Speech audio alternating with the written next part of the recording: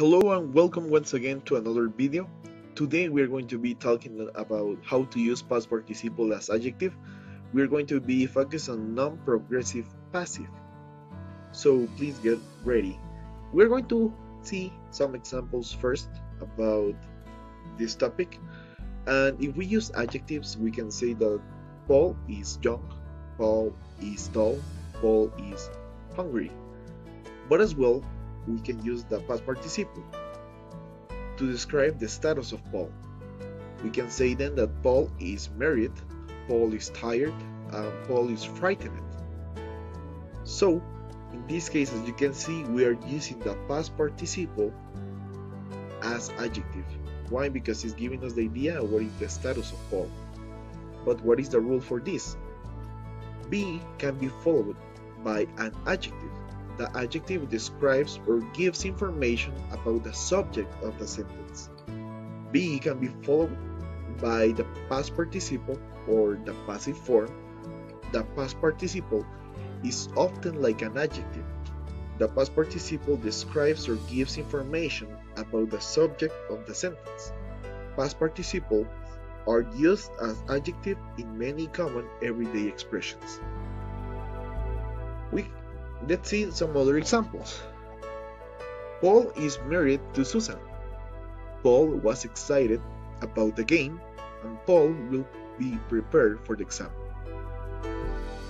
In this case, notice that we often use the past participles in these expressions are followed by particular prepositions plus an object. For example, married is followed by the preposition to, and the preposition to is followed by an object. Excited is followed by the preposition about, and about is followed by another object. Unprepared is followed by the preposition for, and the preposition for is followed by an object. So, let's see. In this case, we are using the three. Then we are using the past participle as adjective. We are using the prepositions to, about, and for, and we are using the objects. In this case, the objects are Susan, the game, and the exam. So first we are placing the past participle verb, then we have to add preposition and then an object. This is for us to give more meaning to the sentences. There is a list as well of some verbs that can be used as adjectives. In this case, we have to use those verbs in past participle. Okay, what are those verbs? We have be acquainted, be bored, be broken, be closed, be composed of, be crowded, be devoted, be disappointed, be divorced, be done, be drunk, be engaged. Also, we can say be excited, be exhausted, be finished. As you can see, each of these verbs has a preposition in parentheses at the end of it.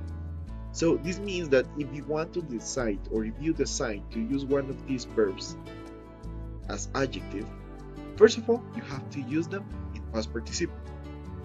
As well, it is important for us to know that there is the word be before the verb. This is because at the time that we are using these verbs, we have to use the correct form of be. Remember that we have is, are, or am for second, third, and first person. Now we are going to talk about the participial adjectives, final ed versus final ing. Let's see some examples. If we want to talk about Indian art, interest me, we can say that I am interested in Indian art. It will be incorrect if I say I am interested in Indian art. Also, Indian art is interesting. It will be incorrect if we say Indian art is interested. For us to explain that the news surprised Kate, we can say that Kate was surprised or that the news was surprising. But what is the rule for us to do this with final d, ed, and final ing? Well, the rule says that the past participle ed and the present participle ing can be used as adjectives. In the example A, the past participle interested describes how a person feels. In the example B, the present participle interesting describes the cause of the feeling. The cause of the interested is Indian art. Okay, now in the example C, surprise describes how Kate felt. The past participle carries a passive meaning. What is the passive meaning? Kate was surprised by the news.